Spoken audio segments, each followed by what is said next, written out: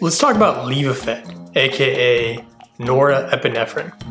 So you're gonna see this IV medication mostly in the ED or the ICU or any critical care unit.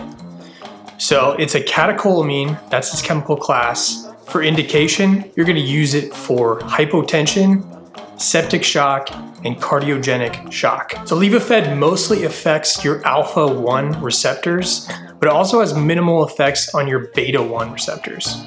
So for alpha-1, you're gonna see vasoconstriction. So you're gonna constrict those arteries and veins. For beta-1, you're gonna see increased heart rate and increased contractility. So you're gonna have an increase of your chronotropic and your inotropic effects. So how are you gonna find Levophed?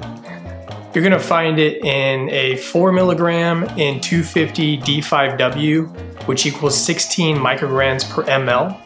Or you're gonna see it in an 8 milligram in 250 D5W, which is gonna be 32 mics per ml. So you're gonna see it in one concentration and then a double of that concentration. Typically your titration orders that you're gonna get start at 5 micrograms per minute, increase by 5 micrograms per minute every 5 minutes with a max of 30 micrograms per minute. And the whole reason is you want to achieve at least a MAP of 65. If you can, always run it through a central line.